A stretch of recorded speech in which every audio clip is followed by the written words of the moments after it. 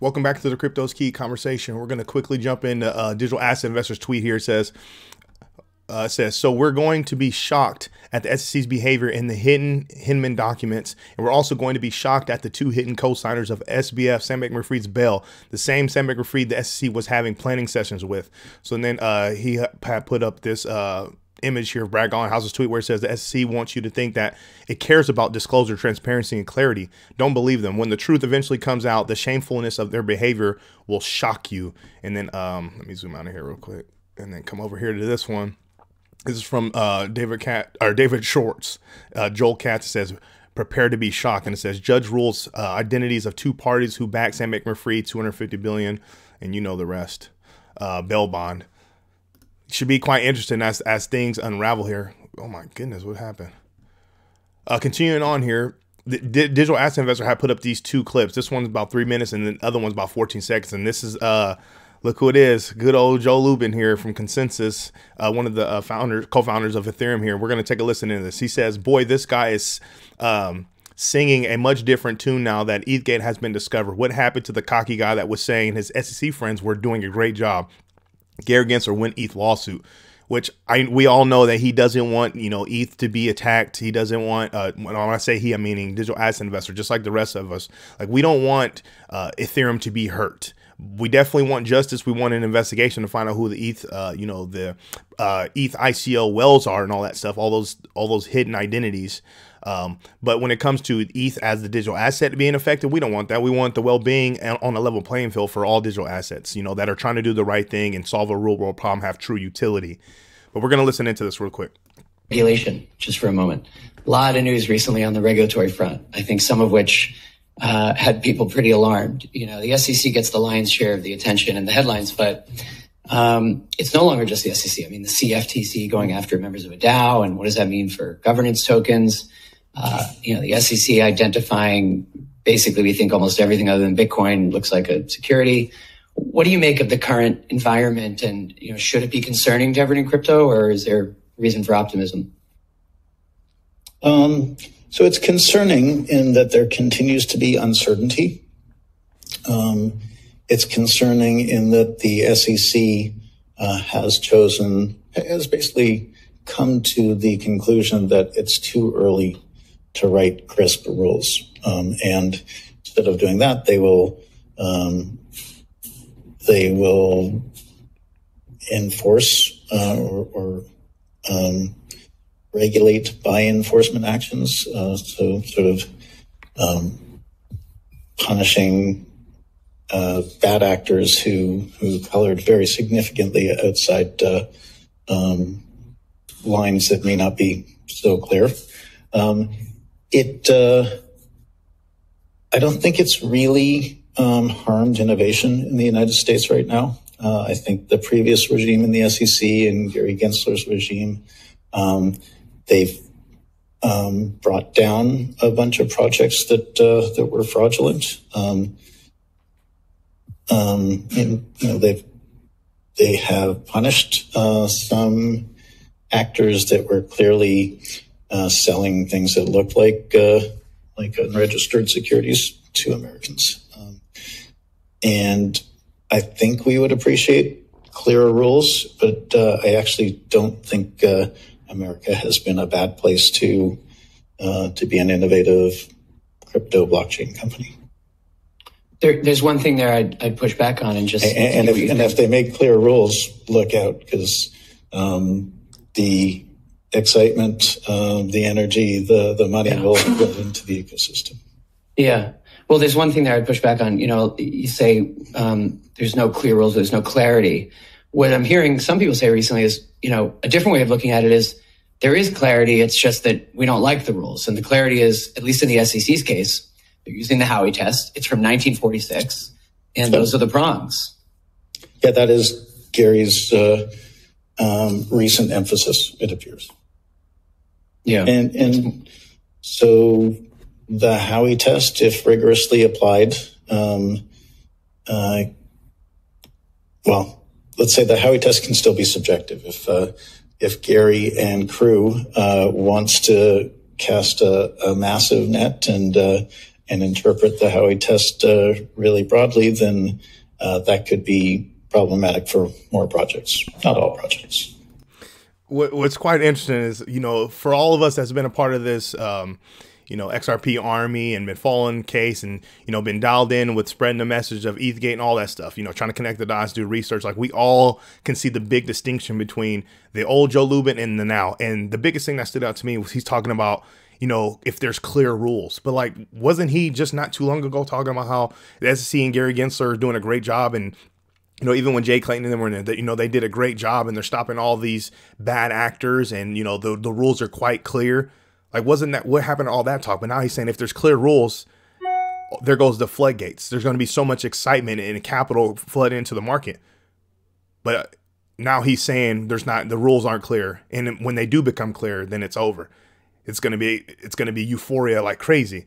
But then this gentleman right here to the left from Decrypt says, we don't like the rules. I guess that's what, some of the sentiments have been. It's like, well, we don't like the rules because it doesn't apply to this new emerging technology. That's the cold part. You can't use the Howey test off of some land, some property, and some oranges. It just doesn't apply.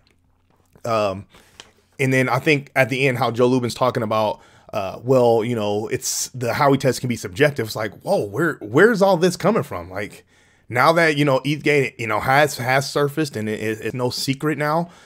Like, what do you mean now that the Howey test can be subjective and he can cast his net and the SEC can cast their net, as wide as they want?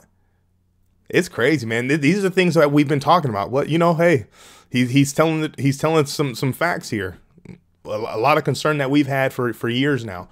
Moving on, there's this quick little 14-second clip. Let's take a quick listen into this. Digital asset investor says, Crypto Lend interest whistleblower alert. You went after BlockFi. You went after Nexo. You threatened Coinbase Lend. Joseph Lubin on 13123 bragging about his ETH lending interest plans. Gary Gensler has appeared Congress. New day coming? ? Let's listen into this.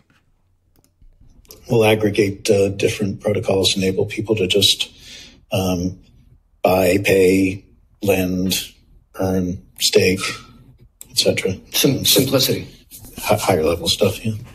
Higher level stuff, classified higher level stuff. Shameful, man. This is from Charles Gasparino says, per Howey, an asset that is sold becomes security when the purchaser has a, quote, reasonable expectation of profits to be derived from efforts of others. What profits were XRP buyers of Ripple executive sales expecting from Ripple itself? Serious question as the SEC case continues. So we just talked, Joe Lubin just hit on the head. It's like the Howey can be subjective. There isn't clarity. Things aren't quite clear as they claimed in the past. And currently Chairman Gensler says it's quite clear. The rest of the industry is confused. They don't know how to operate. So when it comes to this Howey test, it's irrelevant. And when it comes to XRP being a security, because of that, most of the purchasers had no idea. I think if anything more now, purchasers now have a better understanding of the connection between Ripple, the company, and XRP, the digital asset, just based off of the efforts of the community alone, spreading information. And then obviously, the eyes and the light on litigation between Ripple versus SEC. But I know when I purchased back in late 2017, I had no clue. I just looked at the top assets, did a little bit of research, and boom, I started buying. Just like the most of us that's purchased XRP in the past. Crazy, man. This is from Bitcoinist. It says, if Ripple wins versus SEC, XRP price could more than double. Here's why. So there's been a couple different articles. Let me make sure that this wasn't it. Yeah, there's been a couple different articles that's been talking about this. And this is something that we can all just, based on just the suppression of the digital asset XRP, it not hitting its all-time high over the past 2 cycles, all those things. Am I correct in that, right? So the past, obviously not partaking in the past cycle, excuse me, in its previous all-time high being just under $4 at 380. Like, we know that once the litigation happens, there's going to be, some front runners that's going to increase the price.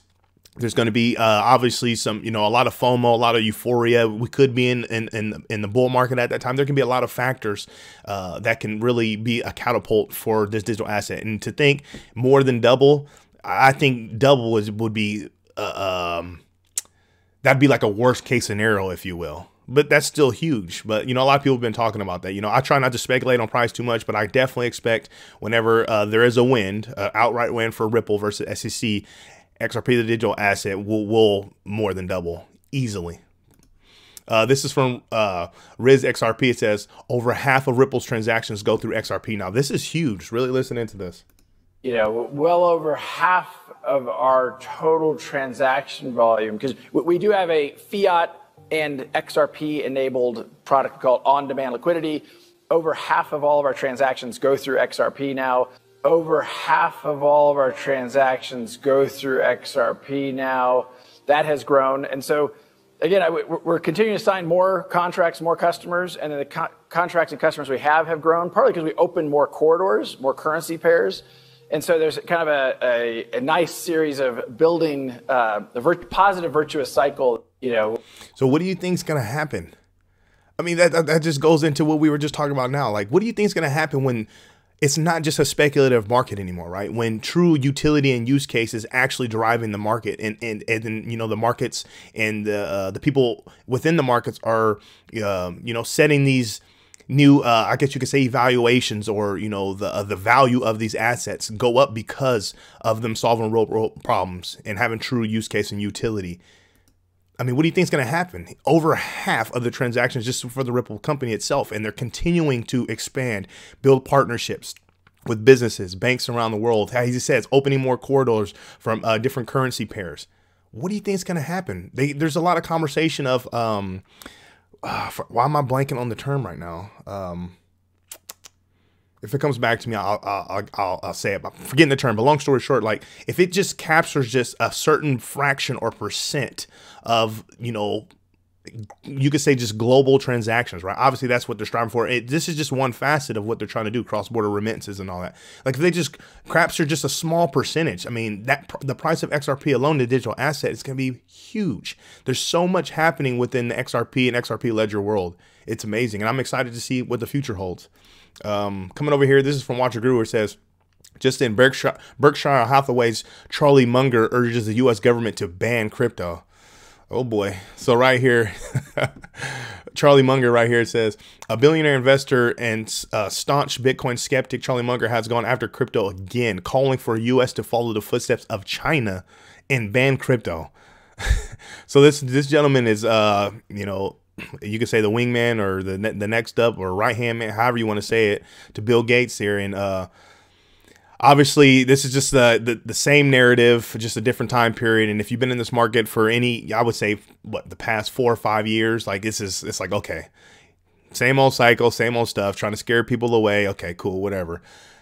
Merely interesting, but I think stuff like this just makes me more bullish. That's the reason why I put it up here. I think it's quite interesting.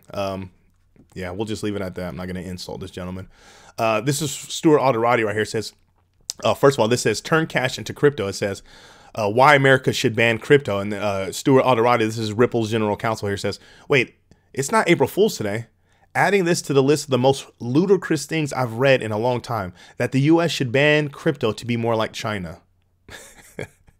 Absolutely, man. It's crazy. Let's come over here and look at CoinGecko really quick. We're currently sitting at a $1.118 trillion market cap. Bitcoin sitting at 23,568. Ethereum sitting just under 1650. And XRP sitting at 41, just under 42, or I guess it's 41 cents. Yeah, man, we're still in greed here, sitting at a 60. Looks like we were in greed last week, yesterday, and now. So we'll see. Obviously, we talked about Jim Cramer saying, oh, we're in a bull market, buy the dip. So who knows? Are we going to have a nice little sell-off coming up? Kind of wait and see. Or is this thing going to keep pushing up and get higher in the greed indicator here? We'll see. Make sure you come to the Crypto is Key Conversation YouTube channel. Subscribe. Follow us on Twitter at Crypto is Key 1. I really appreciate your support out there, you guys. With all that being said, stay strong out there. Be safe.